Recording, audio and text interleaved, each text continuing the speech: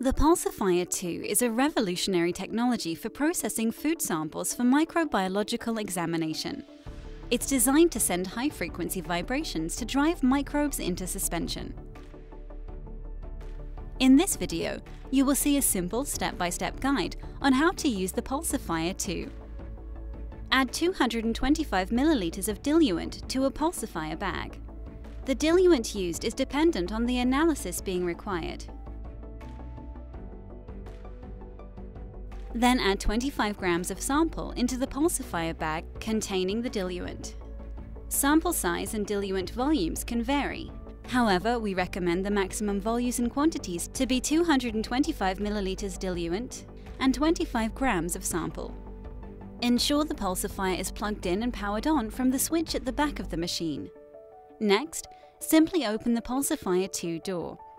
Place the bag so that it fits within the pulsification ring. Ensure the bag placed is free of air. Allow the top of the bag to remain outside of the Pulsifier 2 door. Ensure it's fairly loose and close. The Pulsifier has 4 buttons. The play button allows you to start the standard 15-second pulsifying process. The stop button allows you to stop the cycle at any point. The pause button allows you to pause the process at any point.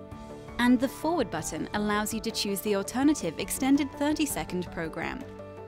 There are 2 programs available to choose from. You can either select P1, which is a 15-second cycle, or P2, which is a 30-second cycle. P2 is commonly used when low microbial yields may be expected. Once you are happy with your desired setup, you can run the cycle. You will notice the action of the machine reduces bag bursting. It's quieter than previous models and is designed to be easy to clean, keeping your lab work efficient and effective. Once your sample is finished processing, the Pulsifier bag can be removed from the instrument. Incubate the bag for 24 hours. Samples can then be subcultured onto appropriate media. The Pulsifier 2 by Microgen Bioproducts. The Pulsifier is acknowledged for its application as part of the ISO regulations for the microbial testing of food.